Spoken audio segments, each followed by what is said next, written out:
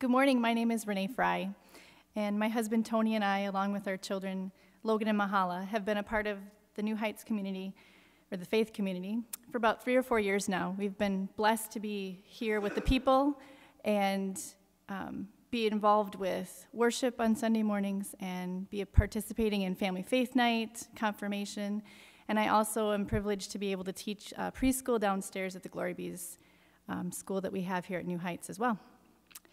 And thinking over memories and thoughts of what my faith story means to me when Pastor Rob asked if I would share my faith story, I came up with lots of ways that God connects me to him through music, nature, friends, scripture, of course. But the key thing that I think about is the relationships that he's put in my life and built into my everyday experience. And so I guess I have to go back to the beginning of my story. My faith story really begins when I was born. My parents were living in Palmyra, Wisconsin, which is over by Fort Atkinson and Whitewater. And they were attending worship services regularly at the United Methodist Church in town. And that's where I was baptized. My mom belonged to a Bible study group there, and at that time, they gave her a little gift for me to have someday. They gave a little silver cross, a necklace. And I can remember being a little girl and looking at it on my dresser and thinking, wow, when will I be old enough to wear that? Because it was so pretty and I just thought it was so special.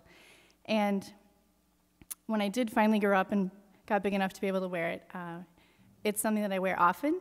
And I also am wearing it today because it taught me that before I was even here on earth, there was a group of people that worshiped together with my family, that cared about my family, shared their joys, and wanted to pass that belief and faith in God on to me before I was even here. When I was a year and a half old, we moved to Oregon, Wisconsin, which is also not very far from here, and this is where I did all my growing up years. My friends used to affectionately call us the Cleaver family, as in Ward and June, and Wally and the Beeve, because it was a very traditional family, and we had a lot of fun together. We had a genuine love for each other. We said prayers at meal times. We prayed at bedtime. And even though we didn't have regular devotions, we knew that, and I knew that God was the center of everything that we believed in and did. My relationship with my dad has always been pretty special. I've always seen him as my protector, my teacher, my friend, my guide to life's lessons. And because of that relationship, I always feel that way about my Father in heaven as well. He is my protector, my cheerleader, my safe place. And my mother also shared a lot of those roles in my life, or modeled a lot of those roles in my life that way. She also was a perfect example of loving service to others and true beauty of the heart. We had lots of fun together, and I saw my parents as a great team. They respected each other, and they were great examples of how you serve people in your community and serve people in your family. I was also blessed to know that my grandparents were also involved on a regular basis with their worship communities, and they lived not very far away, so we had the opportunity to go and visit pretty often on a regular basis, and when we went, we always went to worship with them.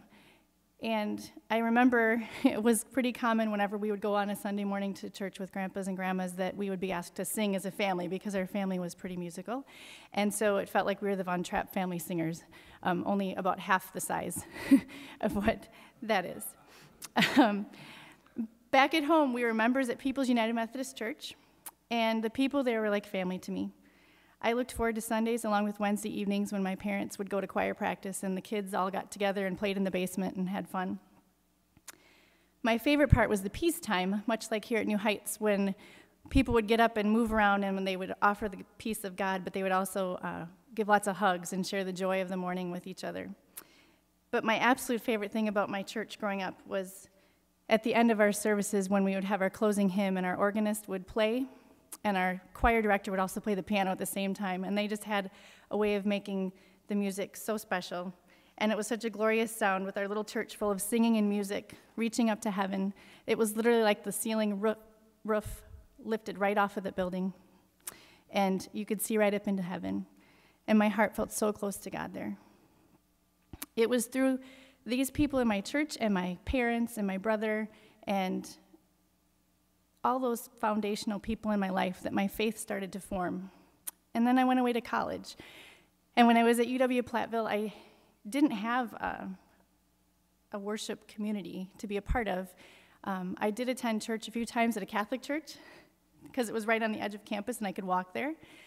But it wasn't a regular attendance thing because I was usually out of town on Saturdays running and cross-country and track meets. So Sundays became my day to catch up on homework and do laundry. But even though I was missing a community of believers to be with, I also still felt really close to God in my heart. And I was blessed to have an invitation to become a part of a group while I was on campus called the Fellowship of Christian Athletes. And I went there because a friend invited me, and it was a very small group. And we met on a weeknight, which worked better with my schedule. And through them, I started to explore my relationship with God and my personal beliefs outside of a faith community. So it became more real to me, and it became more at a mature level. And they also gave me a gift, which is my current Bible that I use. At the time when I was going to these meetings, I still had my Good News Bible that I had gotten from my third grade Bible presentation in church. And while that was a great Bible and a great start, they wanted me to be able to know more about what I was reading about, so they got me a student Bible.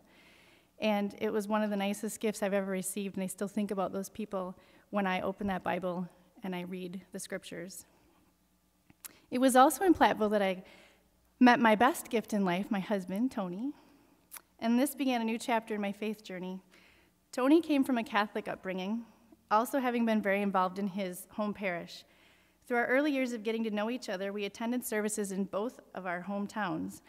But when it became clear that we wanted to get married, we weren't sure what we were going to do with our worship experience because neither one of us really felt strongly about becoming Catholic or Methodist.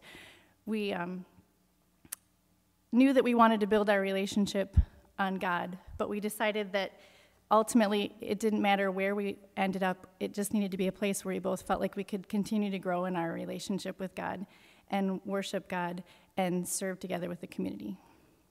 So we waited till we got married, and then that led us to St. Martin's Lutheran Church in Cross Plains, just down the road. We got involved and fell in love with the people at St. Martin's, and we could feel the Holy Spirit moving through that place. We sang in choir, we were youth group leaders, we took classes, and were very involved with our Bible study groups, both men and women's. And we joked that if we didn't have a life at church, we wouldn't have had a life at all, because that's where we spent most of our time. Each of those relationships grew our faith deeper, and I really thought that we'd be there forever. But more on that in a little while. During this time, we became parents for the first time, and that is when I felt a closeness to God that I'd never experienced. Holding my son for the first time, so tiny and perfect from heaven. It was what I'd always wanted, to be a mom. And then I found out what it was like to be a mom of a baby with colic. Anybody else have a baby with colic out there? There's a lot of stress involved with having a colicky baby. And there were many times then and even now when they hit the teenage years that I would shake my head and look at the sky and say, really, God, couldn't you have sent him with a manual so I could know what to do to help this little person?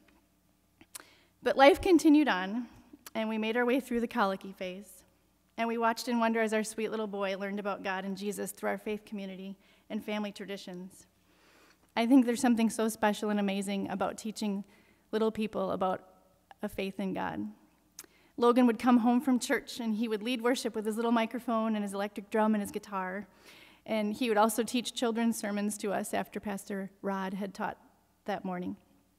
And his innocence and pure joy for worship and music was just so awesome to see. It was a huge blessing then, and it continues to be today. I remember when my grandma passed away, and Logan was still pretty little.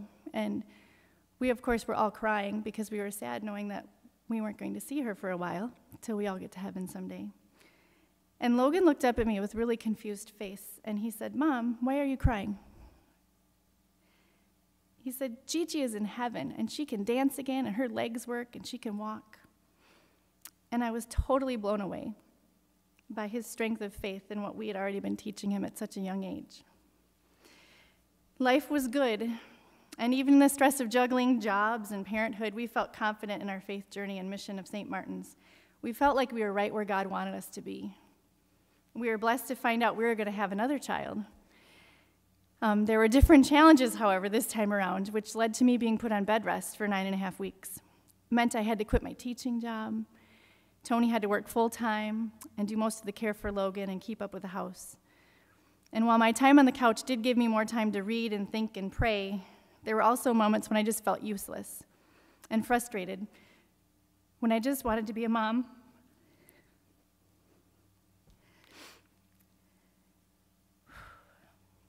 To my little boy, who couldn't understand why I wasn't able to play like normal. We had an awesome support network from our church and from the school where I was teaching. People came to visit and bring meals, which was a huge help and a sign of God working through others. We felt loved and cared for by so many. And while I was scared about the unknown of how things would turn out with the pregnancy, just as in the past, I still had a sense of peace and feeling that God's hand was in everything. After all of the challenges of our beautiful daughter, she arrived safely, and we thought we had been stressed out before. Ha! We made the decision to move back to Cross Plains to be nearer to our faith community. We put our house on the market, decided to build a new house, which added more stress, and add to it a baby that couldn't sleep, and a 4-year-old who was used to being the center of attention and had to deal with moving out of his house. And I was starting to lose confidence in who I was. I was hitting a breaking point.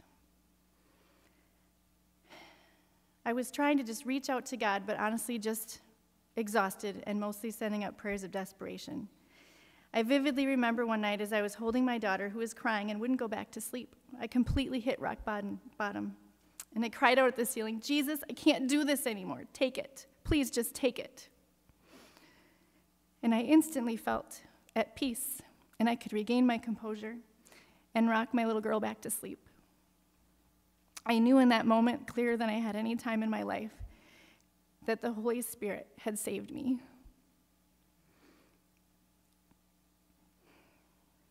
And then came the big whammy, as we call it. We received a letter in the mail explaining that our beloved friend and pastor would be leaving St. Martin's. It wasn't your typical departure from church. There were a lot of circumstances that were swirling around it, and Tony happened to be on council at the time, which brought with it many painful responsibilities. We were devastated by the fallout that followed as we all tried to call a new pastor. People who'd been like family to us were suddenly on different sides. There was resentment, there was anger, and broken relationships. It became almost impossible for us to go to worship as we felt horrible every time we were there. I personally struggled with mean and unloving thoughts toward people who I considered to be really good friends and good people. I doubted my faith, wondered what I did wrong, wondering if this was God's plan or was it the work of the devil, or wondering if we just needed to be more loving and open and decide to be happy. You know, in growing up, we had always had change of pastors, and nothing like this had ever happened in my life. Each person brought new blessings to our church, and we never once considered leaving our home parish. But here we were, considering leaving St. Martin's, and I think that Tony and I felt like failures, and that God was disappointed in us. I felt ashamed of all the pettiness and nasty feelings that were inside, and I wanted God's guidance, but I didn't know what to do. It was an extremely difficult time in our lives. And finally, one morning, we gave into the urge to come to New Heights instead of going to St. Martin's. And we walked through that door over here, and it felt like we were almost cheating, going to a different place. But from the moment we walked in, we felt joyful and at peace. And that would be nice if I could tell you that was the end of the story and how we made our way to New Heights. But of course, being the indecisive people that we are, we couldn't decide whether we were supposed to stay at St. Martin's or come to New Heights. So we spent 2 long years being a part of 2 parishes, trying to keep up with everything.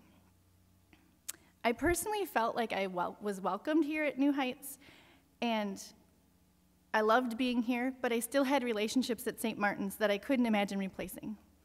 I was hesitant to commit to anything real here at New Heights for fear of losing so much again. We kept praying and waiting for some big sign about where we were supposed to be, and I felt lonely and pretty much resigned to the fact that we could be a part of God's Holy Spirit moving through this place, but that I would never really have true relationships again. It felt a lot like wandering in the desert, probably because we were slow to be open and vulnerable to let God begin to heal our hearts. I don't know if it was God's nudging or if it was just us finally making a decision, but we finally decided that we wanted to be a part of what was happening here at New Heights, and we made the decision to leave St. Martin's and follow our hearts. Our children's faith has grown by leaps and bounds in what we'd seen here, and our own faith had been deepened by what was going on here. And so with time, we decided to jump in and wholeheartedly embrace what was going on here. And one day I was sitting in communion, and it hit me as I was looking at people walking up and coming back down that God had blessed me with a connection in this place, a connection that I didn't think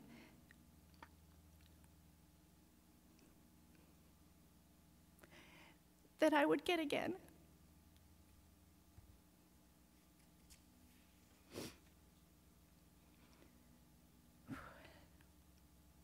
I realized that I loved the people that I was with and that I did feel like I belonged here. And it was wonderful to feel that blessing from God. Which leads me to a couple of days here with our New Heights community when God spoke to me as loudly as he ever has before.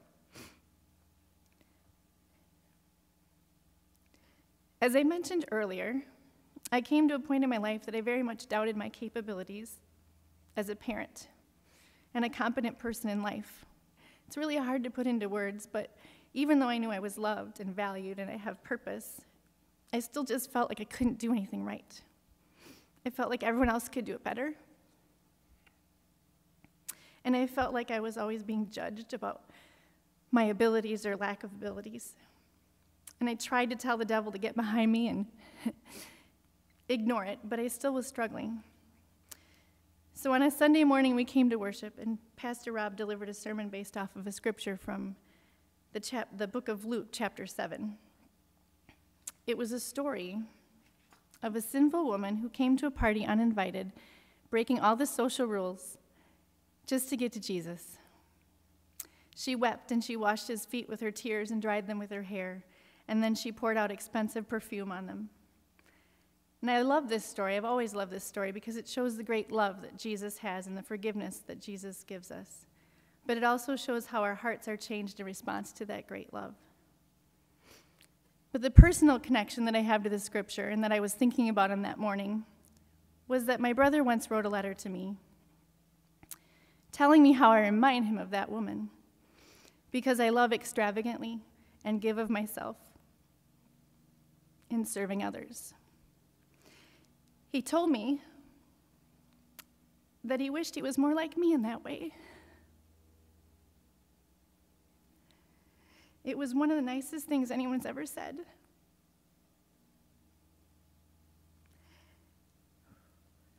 And it meant so much to hear them from my brother because I feel that way about him and always think that he's a better and smarter person than me. So to hear that he admired me for something was truly a gift. Also on this morning, after this sermon, a woman from our congregation who is a good friend pulled me aside, just out of the blue, and she told me how she admired the type of mom that I am and the person that I am. She told me all these wonderful qualities that she sees in me, including how I love and serve others. I was grateful for her kind words, all the while thinking, how can you be saying this about me when I think this about you all the time? I would never have said those words to myself, but God used her and allowed me to hear them from her, and it was a huge blessing to me. So I went home thinking, wow, that's really cool. I had to be here to hear all these things and see them come together. And the next morning, I felt compelled to pull out an old book that my sister-in-law had given to me as a gift years before. It was a book written by Beth Moore. I don't know if any of you have done a Beth Moore study, but my sister-in-law was really excited about what this woman had to say. And the book was called Jesus, the One and Only. And when I received the book, I had not heard about Beth Moore, never done one of her studies. So while I was on bed rest, I tried reading it, and it just wasn't speaking to my heart. I mean, it was good material. I mean, it's about Jesus. It has to be good, right? But it wasn't something that I could hear in my head and connect it to my heart and really feel like I was getting into it. So I didn't finish the book. I put it aside. But on this particular morning, for some reason, I felt compelled to pick it up again. And then, having seen that it was Beth Moore at this point in my life, I had been a part of a study, several studies here with the New Heights Women's Group, and had fallen in love with Beth Moore and her ministry and her testimonies, and loved listening to her speak. And when I picked up that book that morning, I could hear her voice, and I could see her expressions, and it totally came alive for me. But the most exciting part about the book, when I opened it that morning, was that the scripture verse at the top of the page was Luke chapter 7, verses 36 through 50, and it was entitled Loving Much. And my heart practically jumped out of my chest as I realized that's the very same scripture from the day before that Pastor Rob had spoken about. And I felt the warmth of the Holy Spirit wash over me as I started reading. It came to life for me, and I was really excited about what God was doing. It was amazing to me that he had taken so many different places from my life and different spots and put them together in that one moment. After I finished reading the chapter, I turned my attention to the bookmark that had held the place in the book. It had an inspirational message about being in the moment and believing in myself, which was the true kicker, because I had so much self-doubt. And as I flipped it over and found that it was from my best friend from college, she had written a note for me on the back. And she had written a message to me that said, "Read these words as a reminder of all that you do. But remember that you can't do it all." And I just sat on the couch and I just cried happy tears of joy and amazement and disbelief. And I looked up at heaven and I said, God, you connected all the dots. You brought it all together. He somehow knew that I was ready to hear that message that day. And he used so many people and so many avenues to get it delivered to me. Let's pray. Father, I thank you for your forgiveness, your mercy, and your grace. I thank you for the people that you bring into our lives to support us, teach us, and love us. And I thank you for the ways that you surprise us when we least expect it, just to remind us of your deep and abiding love for us. Thank you that learning about faith in you is a lifelong journey, and we're all on it together. And through the power of your Holy Spirit, we are never alone. In Jesus' name, amen.